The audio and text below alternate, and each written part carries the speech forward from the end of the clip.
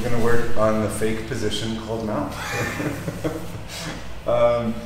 So holding the mount, if you're just sitting up on somebody, doesn't work so well, right? So if I'm pinning and I'm just, even if I'm working like a tabletop, so I've got balance, I just don't have that much control of him.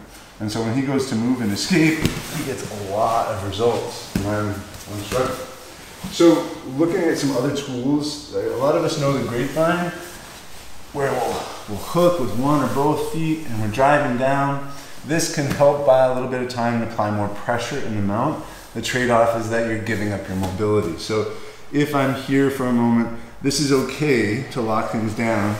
And if you don't know how to do this, the idea is I'm hooking with my foot on the back of his leg to help apply leverage down through my hips into his body. So if I'm losing the mount, this can be a really useful thing. If he's starting to get ahead of me, I'll hook and use that grapevine, and I'm driving down with this hip to bring his body back down, and I'm taking his leg away, especially on the other side, to limit his mobility. But then I want to move on from there. So the next thing we're going to look at positionally is something I like to play a lot right now, which is like a butterfly mount, where I'm hooked in like this. And so I've got both feet hooked just like my butterfly guard, and I'm over the top. So this is a little bit more mobile, but it can also be pressured. And one thing that I usually am missing when I'm in the mount is I'm forgetting to apply my weight. And so now he can move, but he has to deal with my weight. And I want him to have to deal with my weight all the time unless I'm choosing to give space. So the butterfly mount is a nice combination. I can apply that pressure and I still have mobility at my disposal. I'm not attached to him. So moving between those positions of I've got tabletop mount, got my grapevine, I've got my butterfly mount, and using that pressure to help control the person on the bottom will just make our mount a lot more useful than if we're just sitting there and holding onto their head or something like that and just trying to squeeze and pull. So where we want to go from here, truthfully, most of the time I want to go to his back or tech mount. And so I'm looking for chances to bring his arm across his body. So as he's working on me, I'm also working on his arm. So once I've got that across, again, I'm applying pressure. So I'm using my grapevine. You can't see it, it's on the back of him, but I'm using my grapevine to help press down and keep this arm trapped. If I'm just here, he takes that arm back and he takes his posture back whenever he wants.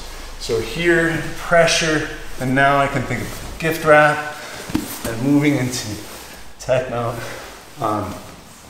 and proceeding to attack from there. When I want to actually attack from mount, so look at just a couple submissions, a lot of it is based on being able to move up on him. If I'm down here by his hips, it's difficult. I can threaten some chokes, but he's got a whole lot of leverage with his hips. So off these same kind of setups, when I'm attacking his arm, I can look for a chance to slide up. Now, if he does get his posture back to the ground, like his shoulders back to the ground, I don't get tech mount, I'm still in an attack position from here.